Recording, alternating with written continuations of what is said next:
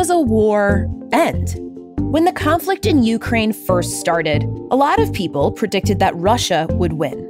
But that hasn't happened. In fact, the Ukrainian army, backed by the West, has succeeded in holding off Russian forces and even reclaiming territory. But as Putin faces losses on the battlefield, he appears to be growing more volatile. Things have not stopped escalating. And this got me thinking, how can a war like this end? How does any war end? I'm Gabrielle Sierra, and this is Why It Matters. Today, we turn once again to our very own Richard Haass to ask some big questions about war, compromise, and all the shades of gray involved in negotiating peace. The following interview is largely uncut. All right, Richard Haass, welcome back. Always good to be with you, Gabby. Season 6 of Why It Matters, and you've stopped by for your What's Up in the World update. Unfortunately, we are still discussing the war in Ukraine.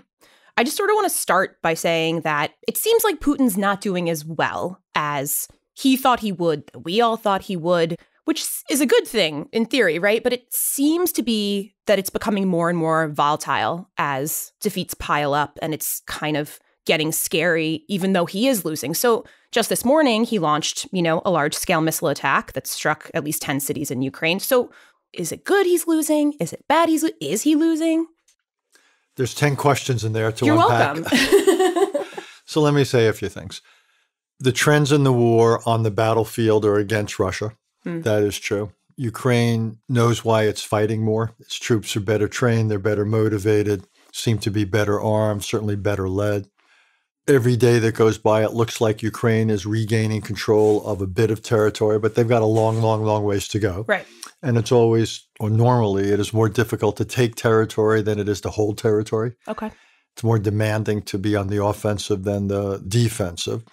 So even though the trends are going against Russia on the battlefield, it could be a very long playing out. There's nothing that's necessarily imminent. And just because we saw some pockets of collapse in the Northeast, I don't believe it would be right to generalize and say that the Russian army writ large is about to collapse, point one. What I think we're seeing, though, from Mr. Putin is what I would term or dub an indirect strategy. He can't prevail on the battlefield against Ukraine. So what he's trying to do is essentially extend the battlefield literally and figuratively. And by that, I mean with Ukraine, which had gotten used to the idea that the war is something that takes place on a front, but not in downtown Kyiv. And indeed, when I was in Kyiv pretty recently, a few weeks ago, it felt like any other European capital. Oh, wow. People were sitting around drinking coffee in the cafes and going out for dinner and strolling and so forth. These recent renewed missile attacks against civilian targets are psychologically tough, not just physically tough, given the casualties, but psychologically tough.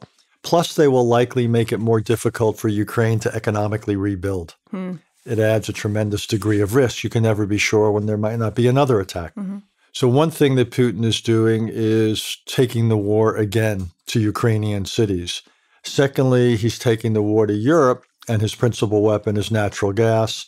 And what he's hoping is that in a long, cold winter, the Europeans will come to regret their support economically and militarily for Ukraine. And then thirdly, by his nuclear threats, he's hoping he can get the United States to think twice. He wants to hear more and more voices in the United States saying this game isn't worth the candle. Right.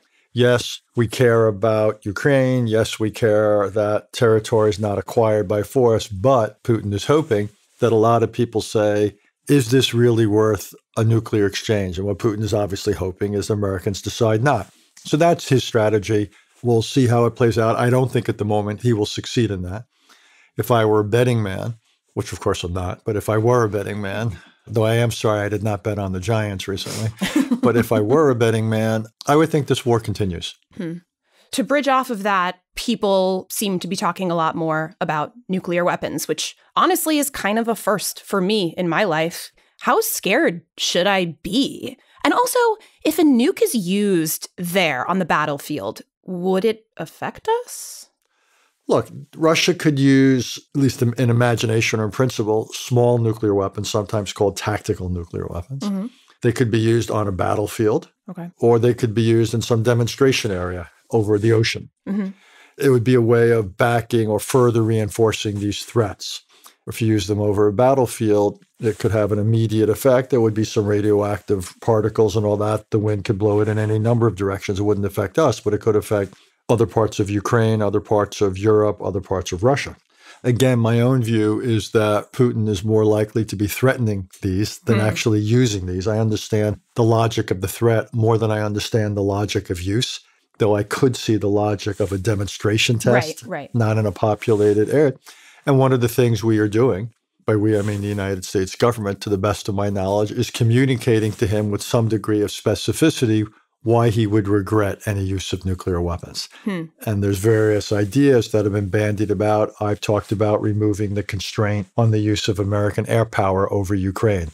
Others have talked about, I think it was General Petraeus, about taking out the Russian Black Sea Fleet. And so, but the idea would be we have fought this war indirectly through arming Ukraine. And if Russia crossed the threshold, we could end that self-imposed restraint. And we could say, the Russian forces in Ukraine would be decimated. Now, the danger there is if we were to do that, does that contribute to escalation? Right. I can't sit here and tell you there's no chance it wouldn't. That is always, though, the case. And that was the case in 1962 during the Cuban Missile Crisis and so forth. And the only thing that is particularly worrisome now is that this leadership of Russia, Vladimir Putin, operates, we think, with fewer constraints than his predecessors did, 60 years ago? Which is quite a remarkable statement. But again, we've got multiple norms here, and we don't want the threat of nuclear use to totally immobilize us, because that will simply encourage further threats of nuclear use by Russia or others. Yeah. We don't want to put sweeteners on the table. So Ukraine or anybody would say, wow, you guys are only offering this up because you want to avoid a nuclear exchange. That teaches a terrible lesson. And if that were the case, they would be right. So Putin has actually made it more difficult for diplomats to do their work, because there's the danger now that it would look like a reward for his threats, which is not something we want to be doing. So I guess my bigger question is, how do wars end? Like, I actually don't know. And from what you're saying, it's not very simple. It's not like packing up and going home. How does this end? Look, wars can end in multiple ways. One is that one side prevails over the other. Right. That could happen. Originally, it looked like Russia might do it over Ukraine. That seems out of the question now. Yeah. Could one imagine it going the other way, where Ukraine routs the Russian forces? Maybe, but we're not there. The more likely scenario is neither side can totally dominate the other. The costs of continuing are judged to be high by both sides, the human, economic, military costs. And that creates at least the possibility of a negotiation. This is something I've done as a diplomat, not as successfully as I would like. I've written about it as well. But negotiations only succeed when you have leaders who are willing and able to cut a deal. Yeah. Willing is a question of disposition. Able is a question of political strength. Now, Mr. Putin clearly has the political strength to cut a deal, though I expect he worries that if he were to cut a deal that looked overly generous towards Ukraine, he could face a real challenge from the right. And I think he's more worried about a challenge from the right than he is from anywhere else. But because of that, I'm not sure he's willing. He also worries about any sign of weakness. Right. Indeed, the whole war was fought, I think, less because of territory or Ukraine joining NATO or anything like that.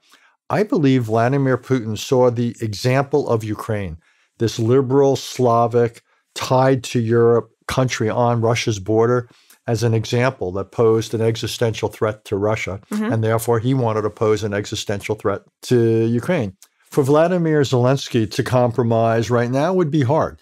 Right. Ukrainians are not disposed to compromise. I came away from my time there, and I was there just when the military trends were shifting in Ukraine's directions. The combination of the war itself, the atrocities at Bucha, Izium, and elsewhere, and then the military progress, there weren't a lot of doves left in Ukraine. Right. Indeed, the prevailing view is not only that Ukraine wants to recover all of its territory that it had in 1991, but also that it wants economic reparations to pay for the cost of the war and wants accountability for war crimes. Right. So you have a situation where right now, I think there's precious little, that's diplomatic talk for no, overlap between what Ukraine and Russia could compromise on. Now, could that change at some point? Yes, and I can think of all sorts of formulas, lots and lots of things. But the bottom line is at the moment, what usually prevents agreements from happening, from wars from formally ending, is less the lack of imagination about a deal than it is, again, the willingness and ability of the respective leaderships to sign on to one. They have to believe they are better off with a deal or worse off without a deal. And at the moment, I don't think that's the case. I actually think both of them prefer an open-ended war right now, because that way they don't have to put their name on the dotted line of any compromise. Right.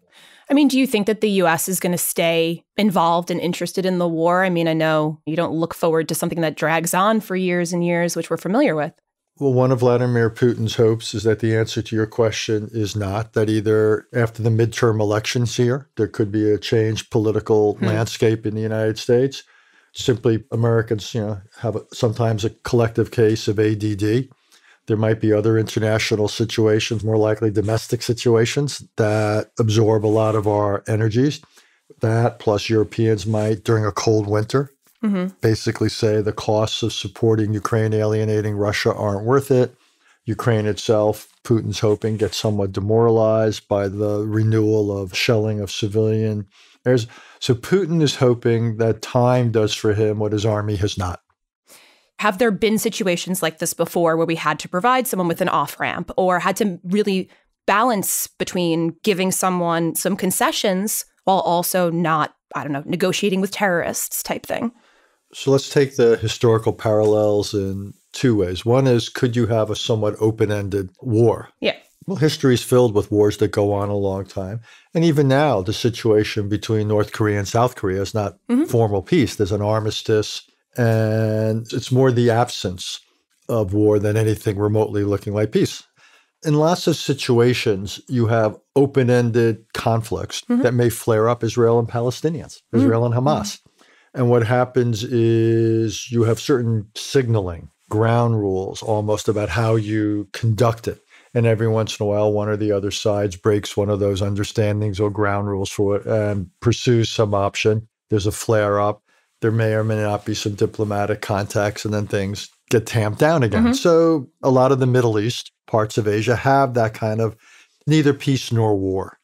And right now, we clearly have war between Russia and Ukraine, but we could have something that's not as intense. And I think, again, there's a lot of precedent for that.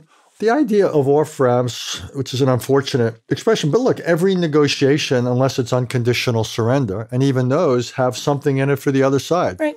So any agreement, by definition, usually has concessions. Either it's necessary to forge the agreement, or it's judged as desirable for what you want to do afterwards, what your post-war goals are. Because very quickly, your goals post-war might be different than your goals during the war. That happened in Europe and Asia after World War II, because suddenly the Cold War became the context in which a lot of diplomacy was carried out. So there's always things that are thrown in. I've been involved in negotiations in the Middle East, India and Pakistan. I was the U.S. envoy to the Cyprus crisis for years. I was the U.S. envoy to Northern Ireland. And in all of those, you think of compromises. In any negotiation, people have to be willing and able, as I said, to agree. Well, the ability of people to sign a deal sometimes depends upon you're giving them something. They can go back to their own constituency and say, hey, I didn't get everything, but I got this. Right. And I got this critical feature. So you have to decide if you value or sincerely want an agreement. It's preferable to you than not having one. So the idea that you structure peace agreements in that way in order to calm a situation and provide the various parties with what they need to enter into it, that's what diplomacy is all about. Right. I mean, but we're saying Russia, we're saying administrations, but it's really Putin, right? I mean, how can I possibly feel safe in a modern world where one dude can hold all this power and decide whether or not he wants to say yes to this? It's one person. Well, there's many people in Ukraine who would agree with you. When I had conversations there were literally members of the government who said, why in the world would I want to sign an agreement with this guy? Right. Or to use your technical word, dude, as Jeff Bridges might put it, given that it wouldn't be worth the paper it's written on. Right. And there are clearly a lot of people in Ukraine who think that. And my bet is there's more people who think it now than did a couple of weeks ago because of atrocities in Izium or the recent shelling of cities. And so that's a legitimate concern. When Henry Kissinger spoke here at the council recently, he warned against over-personalizing this. And he said, just deal with Russia, essentially. Oh, interesting. Because we can't control whether Vladimir Putin or somebody else is there. So if you're worried about cutting a deal with Vladimir Putin, and you should be, then the question is, how do you construct it in such a way that you build incentives for his not breaking it and you build penalties in if he were to? Right. So I would think that entering into an agreement with Vladimir Putin would have to take into account that trust of him is, shall we say, negligible. His track record speaks for itself. It's hard for you to imagine any agreement with Vladimir Putin and Ukraine. But if one were to happen, it couldn't be one, shall we say, that was faith-based. That is out of the question. And you think that this conflict could keep going post-Putin? Well, that depends upon what would a successor government look like. Look, every time a war ends, particularly when it ends poorly, you will have those on the center left in Russia who say this was a war that never should have been started. You will have those on the right who will say the problem was not that Putin started the war, it's how he and the generals fought it. Right. And if you're of the latter school, if you think the problem was how the war was prosecuted, then the emphasis, I think, would be on improving Russia's military. You don't want to normalize with Ukraine. With that kind of a successor leadership, I don't see Russia becoming, needless to say, reintegrated with Europe, at peace with Ukraine. Now, I can imagine whether it's immediately after Putin or maybe one step after that, things don't necessarily go in a linear way, a leadership coming to power that does want to reintegrate Russia a bit with Europe, wants to get out from under sanctions. Indeed, I think it's a question of when, not if, such a Russian leader comes along. And one of the things we ought to do is say and do things that make that more likely. We ought to talk about our future vision of Russia's relationship with the West and the United States. We ought to talk about a relationship between Ukraine and Russia that we believe at least takes into account certain Russian concerns. We ought to talk about our support for the integrity of Russian territory. We ought to respect Russia's right to choose its own leadership. Again, what matters to us is not who leads Russia, but how those individuals act, what kind of policies they pursue. We want to deter Russian escalation, but we also want to reassure Russia that our goals are limited and our policies are conditioned upon Russian behavior. We do not want a Putin or anyone like him to basically say, we have no choice or we have nothing to lose by acting recklessly because there's nothing in it for us if we act differently. We always want them to understand that there is something in it for them if they were to act responsibly. Do you think that it's just really hard for people to understand these types of situations, to fully comprehend what has to be given and taken? I once had a conversation with the president I was working for in the government, and I outlined something that was at least as complicated as this, and he gave me a withering look. And I said, I know. There's a lot of nuance there. Yes. But I said, I work for the Department of Nuance, since I worked for the Department of State at the time. Yeah. He did not find that a winning argument. But yeah, it's complicated. It's going to be complicated to design. Even more, it's going to be complicated to sell. To sell it domestically here, to sell it to the Russians, to sell it to Europe, to sell it to Ukraine. This is going to be extraordinarily difficult to orchestrate, and it may not be possible. But it's certainly worth trying. Look, diplomacy is an instrument of national security. You've got to do it. I think we've got to think, consult. Ultimately, we'd have to explain it. And not everyone's going to agree. Okay, that's always the way it is. But I take your point. There might be a lot of grays, and people may not be in the mood for grays. Right. They might want a lot of black and whites. Sure. There'll be a lot of people, particularly in Ukraine, understandably, 100%, who have zero disposition to forgive and forget, to compromise, to let people off the hook on war crimes, on reparations, on sanctions, on this, on that, on accepting any limits on what Ukraine can do on its territory. That's something we're going to have to take into account. Could there be some differences of opinion between the United States and Ukraine? Absolutely. That could happen. We've had differences of opinion between the United States and close allies before. We have it all the time. being a close ally doesn't mean you have identity of views. It means you have a commitment to a larger relationship and to larger purposes despite the absence of identity of views. And we could have that with Ukraine. We could have that with Europe. That's okay. That's why God invented diplomats. And that's not nearly as satisfying, though, as a... No, but Russia's a sovereign country. It doesn't have a terribly capable conventional military, but it does have a meaningful nuclear arsenal, has significant energy resources. It's an important country in the center of Europe and Asia. So it is in our long-term interest that Russia is reintegrated in the world on terms that we can mutually live with. Yeah. And that's going to be a very difficult conversation. Yeah. With ourselves, with Ukraine, with others, because Russia under Putin has caused and will continue to cause enormous damage to people, to property, to principles. But we may need to have that conversation one day. We're not there yet, but we may need to, indeed, we're very likely to have that conversation one day. It'll be difficult in the consultations in private. It'll be extraordinarily difficult in public. Right. In terms of explaining what will look to some people as a compromise or even an abdication of principle. Yeah. And all you can do in those situations, I believe, is get out there and explain why you believe, however flawed or imperfect this proposal is, it is less imperfect than the alternatives that would come to pass if you didn't go down that path. That is the best you can do. It's not satisfying. It is not satisfying. It is. I hear you. I hear you. That said, I look forward to the day we are there, because that would be considerably preferable to where we are and are likely to be for some time. Right. Well, I have one sort of last big picture question for you and a comment, which is talking about the world makes my friends very unhappy. They feel very bleak about the outlook of, the world. Is this where I tell you you need new friends? Yes, exactly. So short of getting new friends, yes. I mean, are we always going to live in a world where there's a war going on? Is this just the way that it's going to be forever? So much I could say.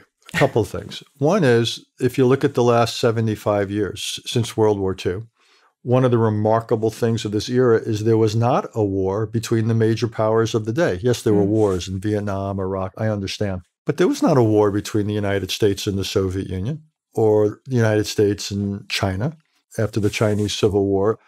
France and Germany and Britain integrated in the European Union. I mean, look at the contrast between the first half of the 20th century and the second half of the 20th century, night and day. Also, during the last 70, 75 years, you can tell your friends that there was remarkable progress. A lot of the world became democratic. The colonial period came to an end, not always peacefully, but it came to an end. The average lifespan increased by decades around the world, tremendous scientific progress in medicine, health across the living standards multiplied by orders of magnitude. So there was enormous progress. So I don't believe that history is simply bad or negative. In some ways, it goes back to my favorite book about in the field, this book by an Australian called Hedley Bull, The Anarchical Society. At any moment in history, you have forces of anarchy, the things that tear us apart, centrifugal forces, conflict, and you have forces of society, things that bring us together. One of the phrases we always hear is, international community. Well, things that do make a little bit more of a society or community around the world where we team up to deal with aggression, or we team up to deal with disease, or to regulate the internet, or whatever the particular causes, or to stop the spread of nuclear weapons. And at any moment in history, there's always a balance between these two. And to me, one way to think about foreign policy is how do you shift the balance away from anarchy somewhat in the direction of more society? Right. It's really turning a dial. It's not a switch. You're never going to get all good stuff.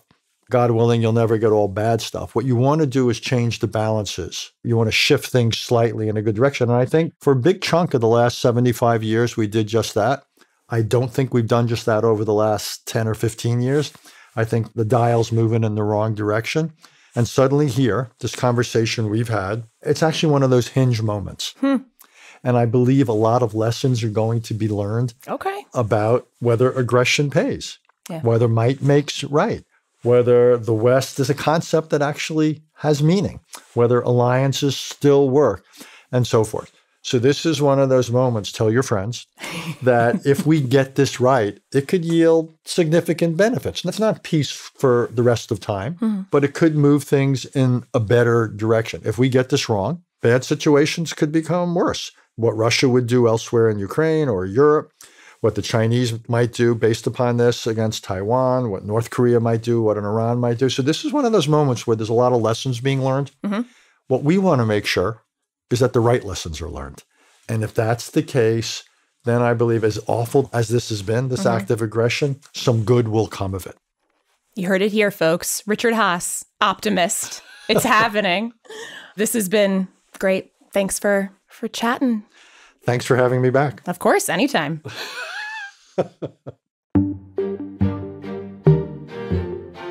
For resources used in this episode and more information, visit cfr.org/whyitmatters and take a look at the show notes. If you ever have any questions or suggestions or just want to chat, email us at whyitmatters@cfr.org. You can subscribe to the show on Apple Podcasts, Spotify, Stitcher, or wherever you get your audio. If you have the time and love the show, you could leave us a review. It helps us get noticed, and we love to read them.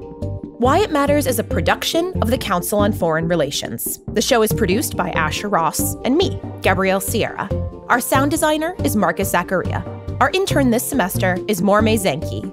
Robert McMahon is our managing editor, and Doug Halsey is our chief digital officer. Extra help for this episode was provided by Claire Klobosista. Our theme music is composed by Carrie Torhuson. We'd also like to thank Jeff Reinke and our co-creator, Jeremy Sherlick. For Why It Matters, this is Gabrielle Sierra, signing off. See you soon.